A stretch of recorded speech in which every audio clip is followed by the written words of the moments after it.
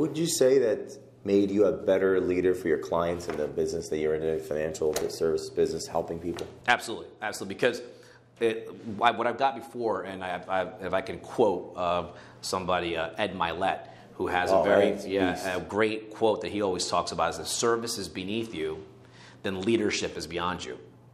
So wow. So as an advisor, my job is to serve my clients. I'm not looking to serve a company.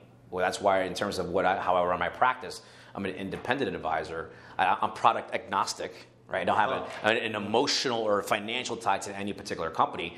My dedication and my commitment is to my clients' best interest. And so I want to serve them. And if I serve them, I become a leader.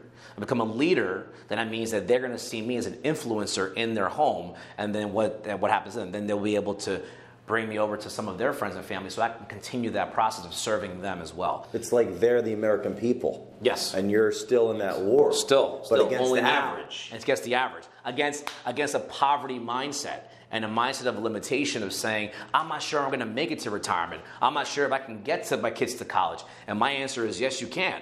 Let's just put some discipline in place. Let's put some plans in place so we can get you to fulfill those obligations, to fulfill those goals, right? But we could do it together. We're going to grow together. Just like when I was in personal training. Yeah. I'm not going to have somebody that says, I want to do 100 push-ups. I go, great, let's just do it today. No. Let's start with 5.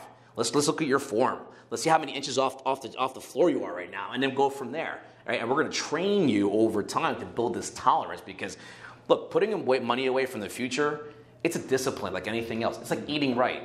It's a discipline daily, but you're not going to just go 0 carb day 1 and day 2. By day 3, guess what you're doing? You're eating 3 pizzas and a box of donuts to make up for the past 3 days, right? Yeah. Same thing here. Same thing.